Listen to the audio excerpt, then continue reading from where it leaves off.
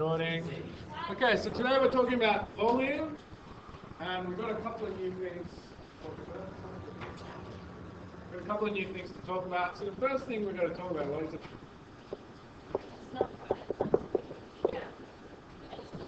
Oh, no, that's when I open the page. So when I open the page, so prism. Right, so the volume.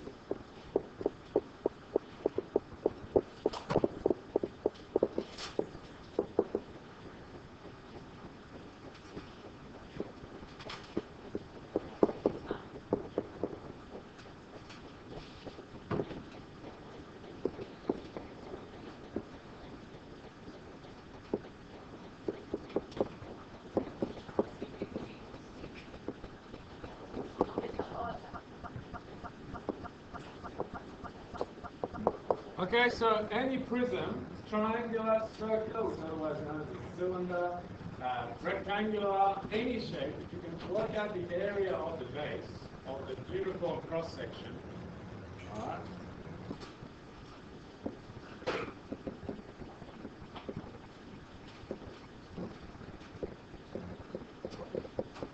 If you can work out the area of the uniform cross-section, then you can work its whole volume out. So you're simply multiplying the face by its height. Okay, so in the case of, say, triangular prism,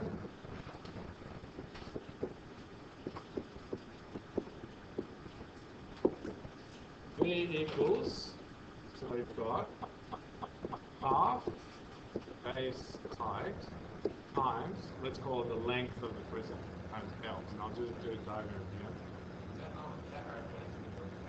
Yeah. Not the base.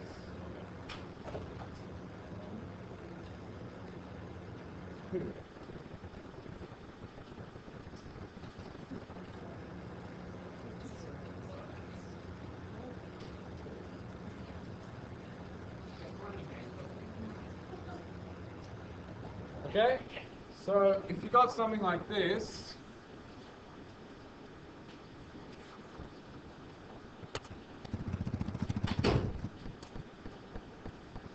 we've got something like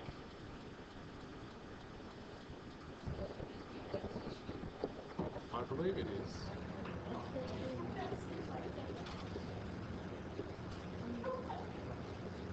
Alright, so hold on.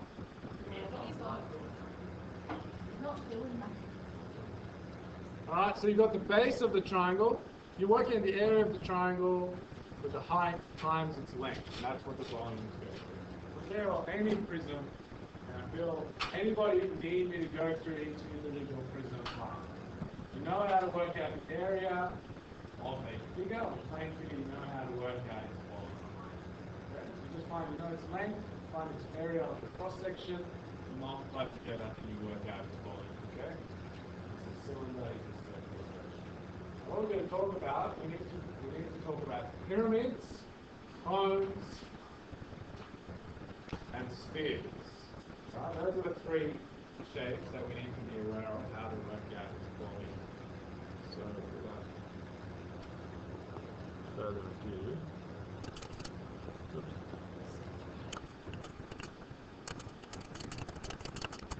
alright, so first thing, let's talk about pyramids.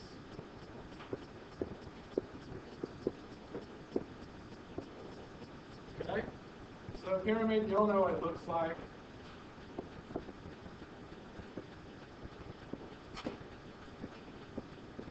Square base, triangle,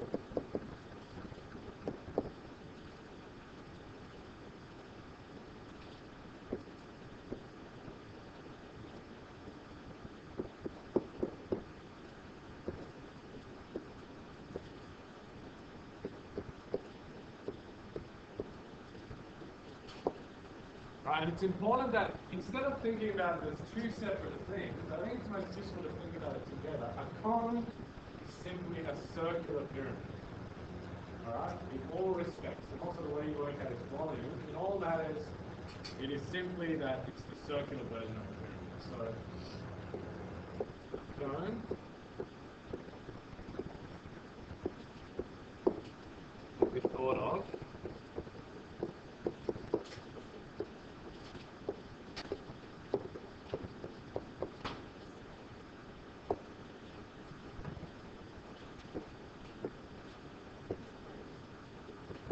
we just think of a cone as a circular base pyramid. That's it.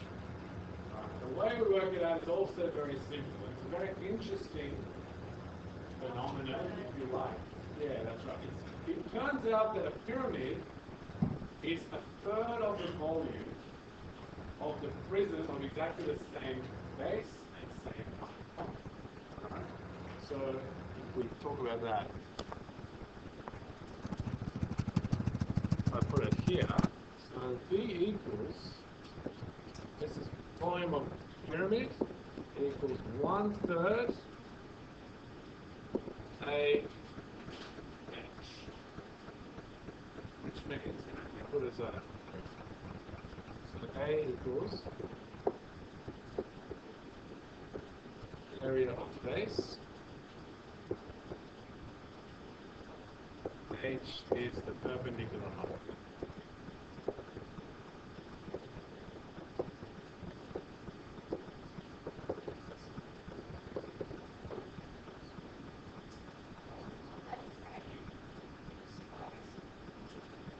H is the perpendicular height, A is the area of the base, and so if you have 1/3 AH is the way that you work out the volume of a pyramid or a cone. Okay?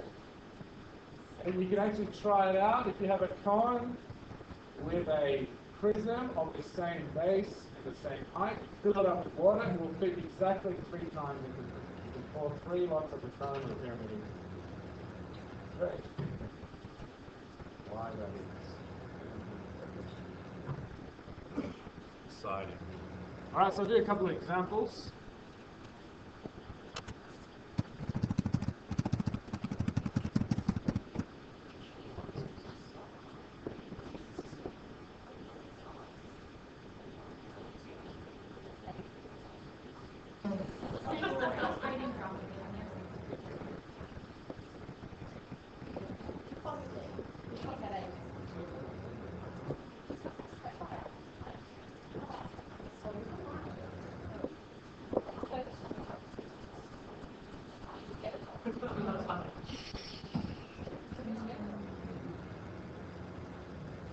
Okay, so this pyramid is a rectangle on the bottom, 20 by 25, with a perpendicular height of 50. So the volume of this is B equals 1/3 times the area of the bottom, which is 20 times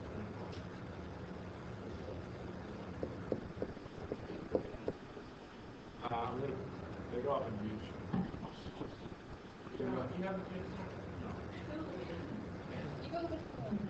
Times the height, which is 15, which equals, can somebody work that out, please? 5 to 100, it's 2,500. 2,500, let's say it's cubic centimeters. Okay? So you simply work out the area times the perpendicular height, multiplying it by a third. You're dividing it by 3. Alright? That's what you're doing with this. Yeah, sorry, it's a bit wrong. Why is that assigned 25? I just decided it's rectangular there. Oh, Okay. Any questions about it? So it's a third of the volume of the prism. Right. Same with the cone. I'll give you an example of a cone in a moment.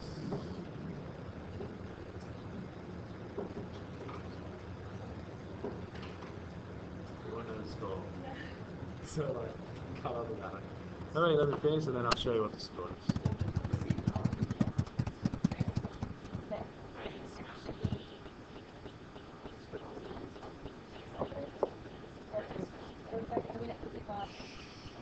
Okay. Let's get your please work.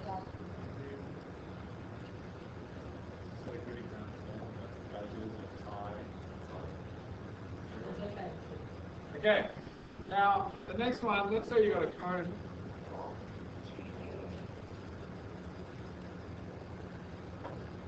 Alright. Let's say radius of 8, the perpendicular height of 25. Okay, so again, it's very straightforward. The volume is 1/3 times the area of the base. The area of the circle, AB, is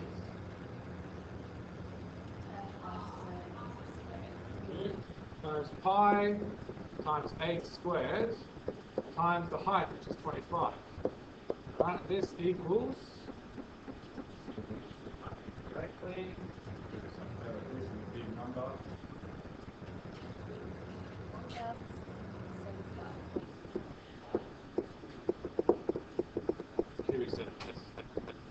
Okay? So just as long as you remember the principle of a pyramid, including cone, is 1/3 the volume of the corresponding prism, the same height and the same shape. Okay?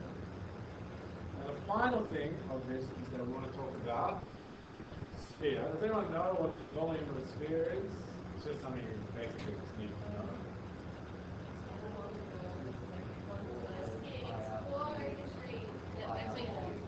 Yeah, 4/3 pi r cubed.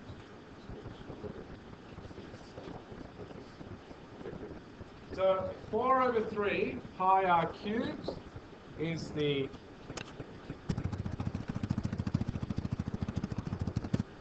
volume of a sphere.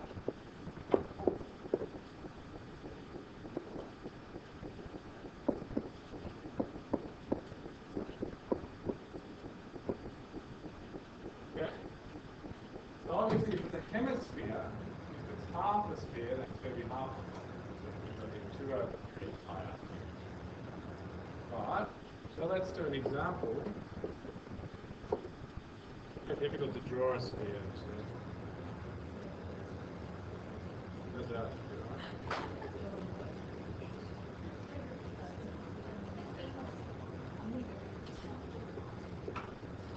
okay? Let's say the radius of this sphere is 70. So B equals 4/3 pi times 70 cubed, which is a very big number. I'll find it out.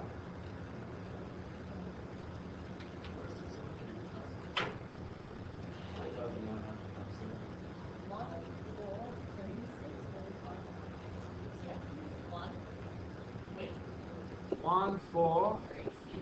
Yeah. Let's say it's meters cubed. Okay? That's a big number. So there's all sorts of things they do with volume of the Earth, with planets, and that density comes into it. Okay, so it's important to realize the difference between volume and mass.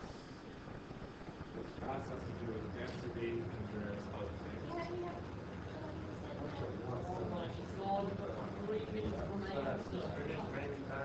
So your battery's going out. Okay?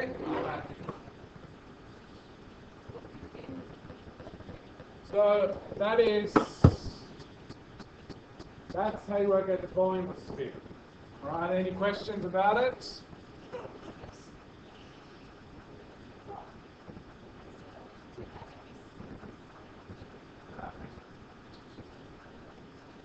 Yeah. Okay, so exercise 4.14 is the one we have to do.